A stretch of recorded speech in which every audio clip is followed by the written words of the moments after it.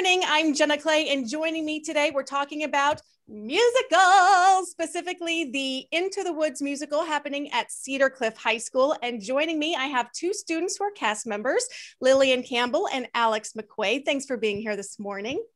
Thank you for having us. Yeah. And also Mr. Matt Topping, Mr. Topping or Top, he's got many names. He is the choral director, but you're also directing this production. So good morning to you as well. Good morning, everyone. And why don't you guys start off, just give us an overall view of what Into the Woods is about, because I've never seen it. I'm sorry, I admit that I've not seen it, but I'm excited to learn about it. So why don't you tell us what this is even about? Well, Alex, why don't you take the lead on this one? Okay. So Into the Woods is your intersection of a lot of classic fairy tales. You have Cinderella, you have Jack and the Beanstalk, you have Little Red Riding Hood, and you have Rapunzel and the Witch. And then there's two new characters in the show. There's the baker and the baker's wife, and they are kind of the people who tie the show together. So they intersect and interrupt all of the stories and try to get their wish.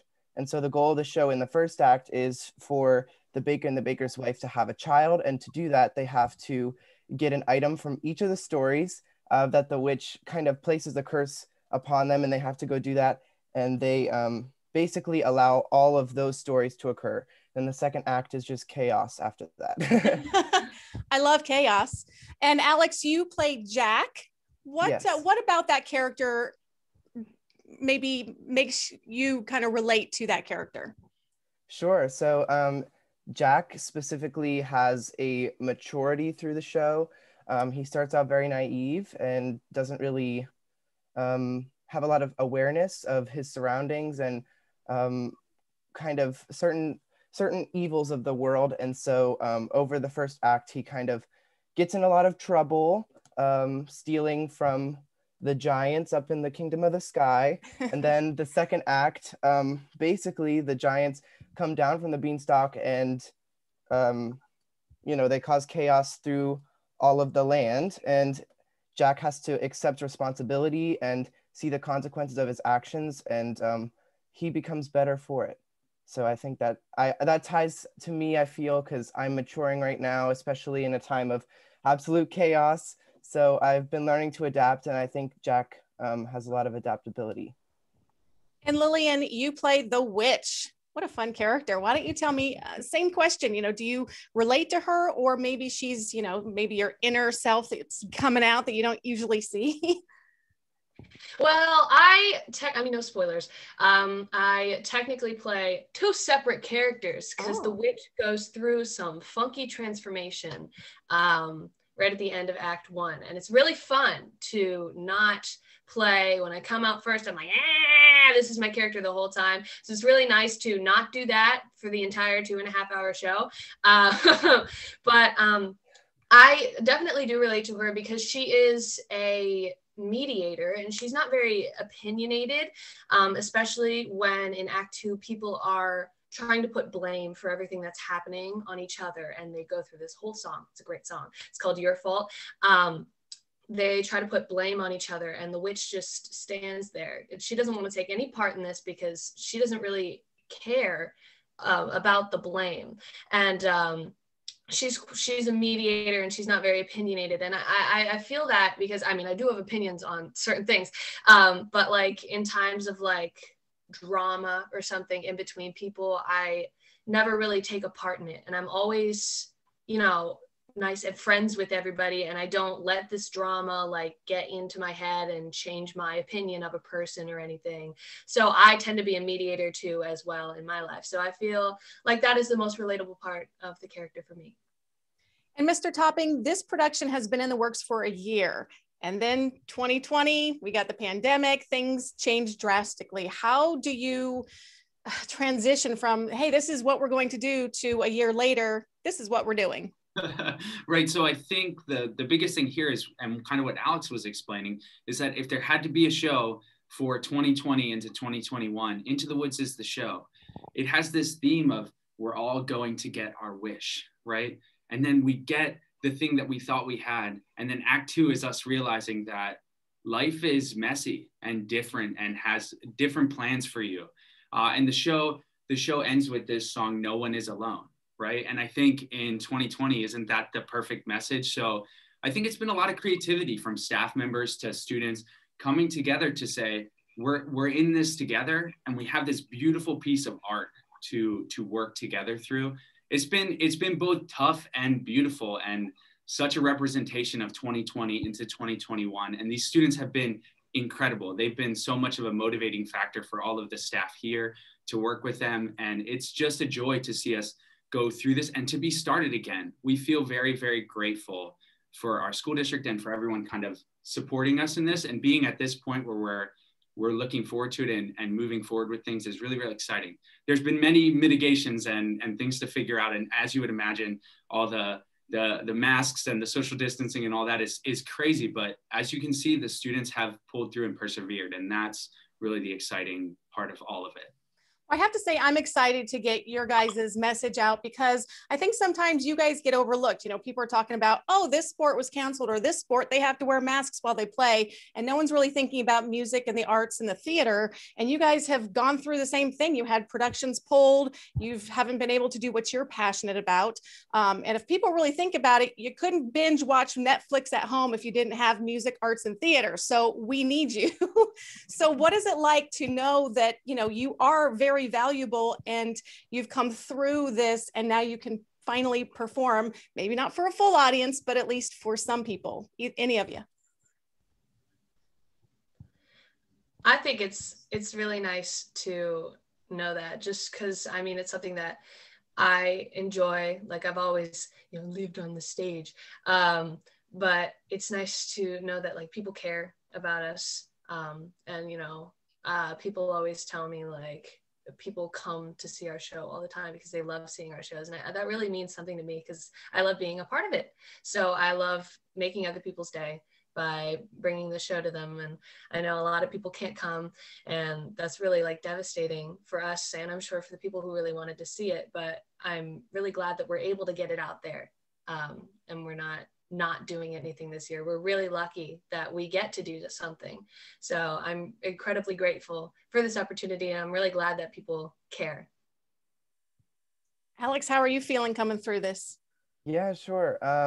I can completely relate. I binge watch Netflix, all that stuff, and the arts are very important to my day too. And so a lot of people in the community that I talk to, they're constantly asking me about the musical, and they know Cedar Cliff puts on a great show every year, and they've been looking forward to it.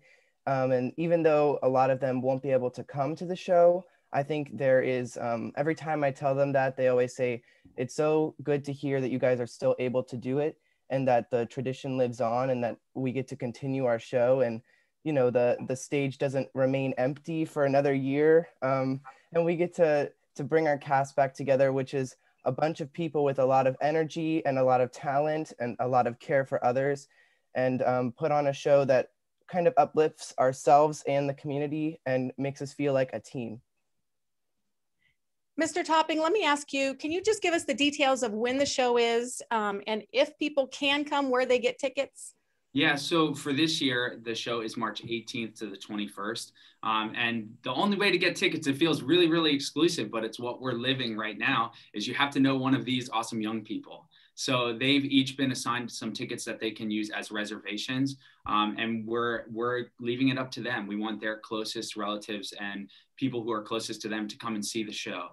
So be in touch with them if you're one of the closest people with our cast members. And we're just so excited. I think that there's that kind of that idea is, as we move forward, that this piece of art that we have also comes with all that camaraderie and teamwork that these students get to be a part of. And it's just, yeah, you know it as someone in the arts, there's something magic about working together towards something that then gets presented for other people. And the piece that's been maybe a tough thing to figure out during the pandemic is, what is that now presented piece? And we've all worked really hard to get to this point, and we're excited about it. And I also love that you guys are selling cardboard cutouts and they get to attend this. So tell us about that, so people who want to support it, there's a way to do that. I can kind of take this one. So this is kind of so they're called fourth wall fans. And if you're someone who knows the theater, you call that invisible wall between the actors and the audience the fourth wall. So we came up with this kind of fun title for them, is that our fans sit on the other side of the fourth wall and they're watching the scenes unfold inside that three-walled room. And people can purchase fourth wall fans, and there are these awesome cardboard cutouts that are going to sit in our auditorium and cheer these incredible students on. They're $20. You can have access to the form on our Facebook, Instagram, Twitter, the whole 9 yards, or just get in touch with me at the school and we'll get you, and you get to keep them at the end. A lot of teachers and people are buying them of their pets or fun things that they're going to keep them after the fact and use them for all different kinds of things.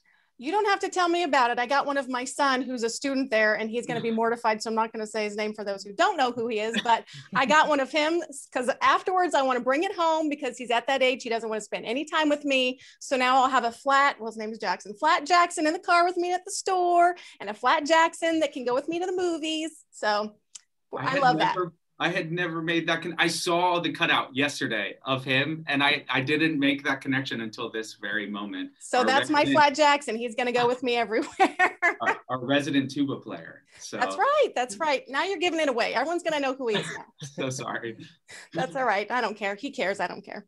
One other cool thing you guys are doing, there's a book that kids, staff, and the community have been putting things into that I think you guys are a part of, about what the pandemic has taught them, how the world may look different after the pandemic, and the effect maybe it may have on the future. And I understand it can be somewhat emotional to read. Can you guys touch on that at all? Do either of you guys feel comfortable talking about the fourth book project? Sure, I can. So the fourth book project, so on our stage, the way we have it set up is we have a book for each of the main stories that is told throughout the show. So we have like a book for Jack and the Beanstalk, a book for The Baker and the Baker's Wife, and a book for Cinderella. And we decided this year that we wanted to tell the story of seniors and community members and people who went to the school, and also the previous seniors who were in the show last year, tell their story of how the past year has gone for them and put it in a book so we can save their memory and people can kind of read through and see what everyone's real story was outside of, you know, the show's characters and all of that. So for like me, for example, I just wrote about like my experience throughout the quarantine, some personal things that happened, all of that, and hoping that my story inspires others when they read it. And I think that's what everyone else is doing too. That's a really cool idea. You kind of have to imagine, so if you're thinking of the books, since many of you haven't, we live it, but you may not have, they're about between 6 and 10 feet tall. They're different sizes for the books. And they open at the beginning of the story, they're closed and they roll out. And then in the opening prologue, they swing open and the story just kind of unfolds in live time. And there's 3 of them. And so last year, our theme word was story. And this year, our theme word is journey. And you think about story, it's the things that have happened in the past. It's the telling of this. That's where we were last year, was the telling of this beautiful story and piece of art. This year, we're on a journey. We've gone a year with this show. And this 4th book is a representation of that journey. And it's going to include all the people. As you can imagine, there's been people who couldn't continue with us this year due to the many, many different things that happened. But their story from last year is a part of our journey. And we wanted to honor that and include that. And it's going to be a part of the presentation. So it's a physical medium, but we're going to take this, you can access. You'll be able to see it on Facebook and all those social media sites. We're going to take beautiful pictures of the images and things like that and get them out there. But also the people who come to the show or the people who are at the school can come to see the book in a socially distanced fashion to see and read our stories as a representation of this last year in the show. I love that, because, you know, in years to come, it's going to be cool to look back on that and just kind of get a sense of what everyone was feeling. Because as time goes on, you kind of forget what you're feeling in the moment. So that's really cool. I love that. Yeah. Let me give you each one last chance to say anything else you want to say about the production or about, you know, coming through the pandemic. And Alex, since you started things off, we'll start with you again. Sure. Well, I would like to bring the message out to everyone on the radio that everyone at Cedar Cliff is high energy. We're very excited and we're a great cast. We love each other. This show is all about working together to make everyone shine as part of a unit, not about making soloists shine or making one person look really good. We really want everyone to have an equal role and to feel like they have a purpose. And I would say like a life lesson I've learned through these shows is that like no matter what role you are, you're important. You're always going to have a key factor in everything you do. And you just have to find that part of yourself and bring it to the light and use it. And yeah. Lilliane, how about you? Alex said everything. Alex! We're definitely part of a community, and we're all going through this together. So we all know what it's like, and we're all pushing through it. And I hope we all have the motivation.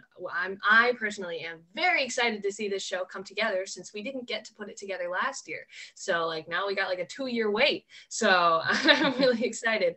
And I think we all will have gone through a major achievement when we finish this, and we're all a sense of community we strive to be, and we are. I love that. Mr. Topping? So I think my closing remarks would be this, is if you know one of these awesome students or staff members who've been involved with this show, as we go into the last 2.5 weeks that we have before this show goes up, is just encourage them. They're doing incredible work. They're really, really, and I know that they're going to be excited as it comes together. And it's already together, doing such great work. And I'm kind of closing with the idea of that in our program here, the things that these students are saying are so at the center of what we do. Every student is important. From the show, no one is alone, right? These are our themes for this year. We're on a journey, and we're doing it not alone, but together. And I think that that's the most beautiful thing. I can always encourage people to support the arts in our school, because we give students these opportunities, and they're not just one facet. It's not you just learn to come and sing, you just come learn to act, you come learn to dance, but you also learn teamwork and camaraderie and all the feelings of that. And there's nothing quite like it. It's such a comprehensive experience, and it's not just the students on stage. We have wonderful students working behind the stage, and those who get to see this show are in for a treat. I can't wait for you to see it. I'm so excited. And if people want to purchase those cardboard cutouts or also look at that book afterwards, where do they find you on social media? How do they search for you? Yeah, they should look up Cedar Cliff Productions. That's kind of our theater name. You'll be able to find us. Don't worry. We're in all of those places. So Cedar Cliff Productions and yeah, it'll come right up with our stuff there. So. Perfect. Well, thank you all so much for joining us. Alexander McQuade, Lilliane Campbell, and Mr. Matt Topping, talking to us about Into the Woods. It's the Cedar Cliff musical for this year, and I'm very excited. I'm sorry I won't be able to see it, but you guys always put on a fabulous program. I love all your productions that I've been to in the past. So break a leg and don't forget about us when you're all big and famous. Thank you so much. Thank you.